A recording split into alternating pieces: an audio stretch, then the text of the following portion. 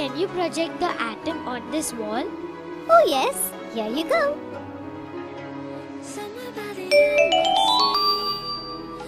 We all know that everything around us is made up of tiny particles known as atoms. In the center of an atom, there is a nucleus. In nucleus, there are protons and neutrons. Protons are positively charged, whereas neutrons don't have any charge. Also, there are negatively charged electrons in an atom. These keep moving around the nucleus. Wow, Jimmy, you know so much about atoms.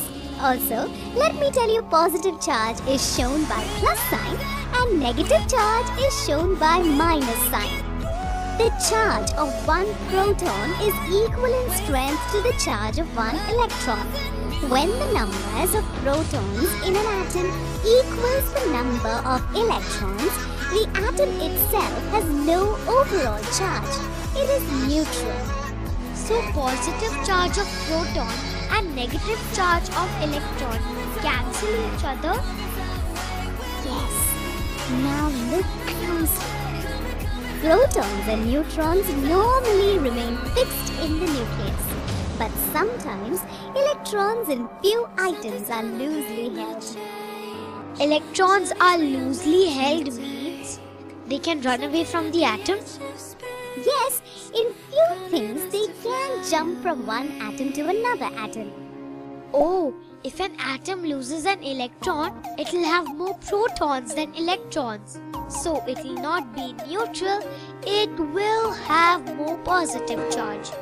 You are a genius.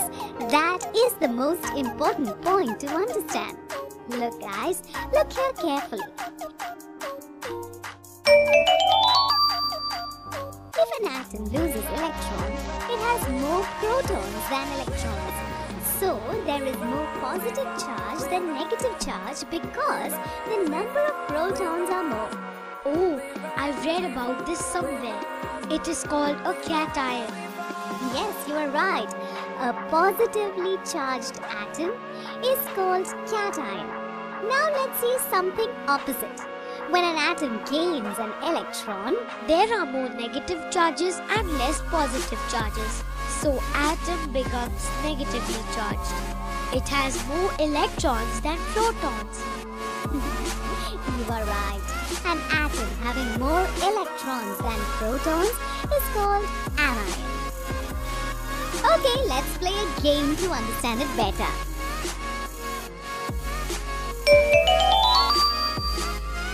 Wow, look at these balls. Yeah, let's assume these are protons and electrons. Oh yes, balls with positive sign are protons and balls with negative sign are electrons.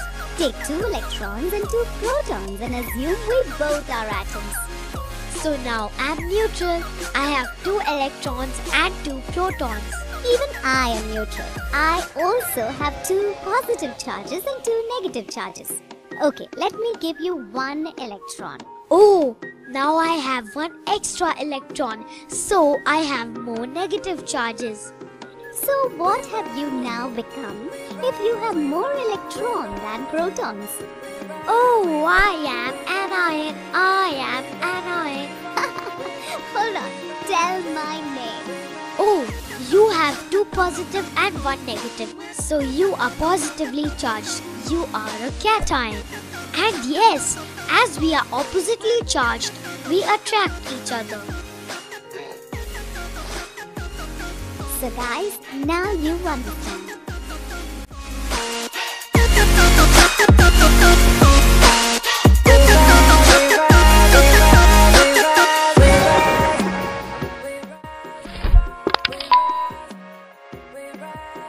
Laws of chemical combination. Whenever substances react, they follow certain laws. These laws are called the laws of chemical combination. There are 3 important laws of chemical combination called the law of conservation of mass, law of constant proportions, and the law of multiple proportions. These laws led to Dalton's atomic theory of matter. Law of conservation of mass. This law states that in every chemical reaction, the total mass before and after the reaction remains constant. Law of constant composition or law of definite proportion. According to the law of constant composition, a chemical compound always consists of the same elements combined together in the same proportion by mass. This means that whatever may be the source from which a compound is obtained, it is always made up of the same elements in the same mass percentage. This can be explained by an example. Water is a compound. If we decompose 100 grams of pure water by passing electricity through it, then approximately 11 grams of hydrogen and 89 grams of oxygen are obtained. If we repeat this experiment by taking pure water from different sources like river, sea, well, etc., the same weights of hydrogen and oxygen elements are obtained in every case. This shows that water always contains the same two elements, hydrogen and oxygen, combined in the same proportion 1:8 by weight. Law of multiple proportions. When two elements combine to form more than one compound, then the mass of one of the elements combining with the fixed mass of the other bears a simple whole number ratio.